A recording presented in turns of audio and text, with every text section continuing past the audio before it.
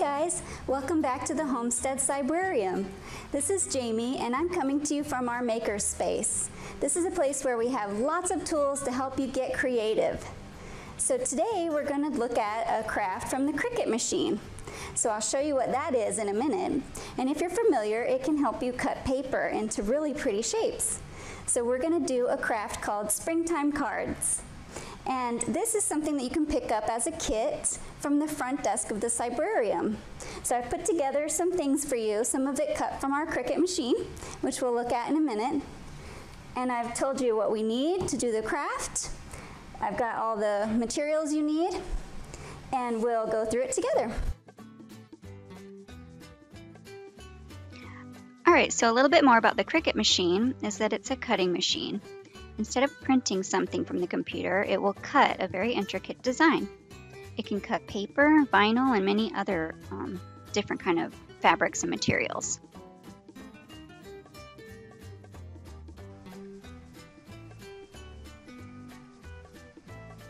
So the first thing you need to do is to gather your materials.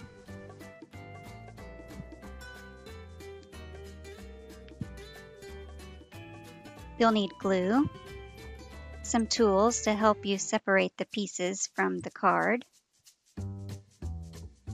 Here I have tweezers and scissors. Then you'll need the card that has the pre-cut shapes.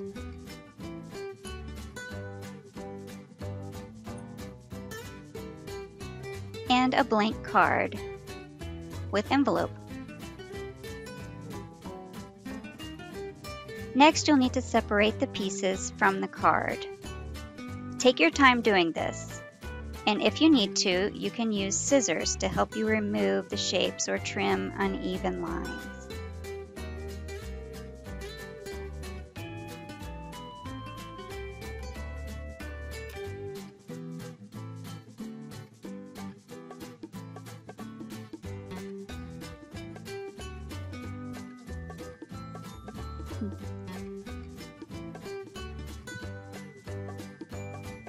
You can place them either long ways or tall.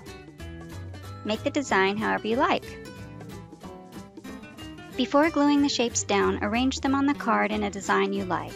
Leave space for a handwritten greeting on the front of the card, and then use tweezers to hold each shape and apply glue sparingly to the back and glue down.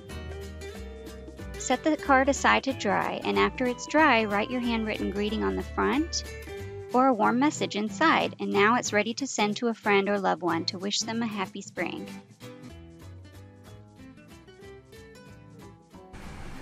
So now let's talk about some of the books that we have here at the Cybrarium that will help you with some of these paper crafts. If you really enjoyed this craft today, you might be good at some of these. Here's a book we have about Japanese flowers. So they're Japanese paper flowers. It's written by Hiromi Yamazaki, and she goes through some really beautiful, beautiful methods of creating paper flowers, all different kinds. Wreaths. So this one might be a good one. We also have a book about paper flowers in Spanish, written by Kelsey Elam. I'm going to put a link to all of these in the description below. These are very, very delicate paper flower techniques. We also wanted to throw in a little book by Hoda Kotb because it had paper flowers on the cover. Isn't it pretty? Really needed this today, she says. Words to live by. And I'm sure that everybody would enjoy reading this book. This one's in our large print. And one final book that's really helped me a lot in learning the Cricut machine and other cutting machines is this book by Lia Griffith, Cutting Machine Crafts. And in this, she talks about all the major tools that are needed, some good techniques to use, some tricks of the trade, and also how to create really pretty products for your home and personalize things.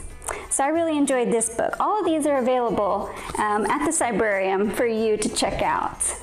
I'll put the links below to our catalog to show you which ones I was referring to. And hopefully you can join us again for another craft.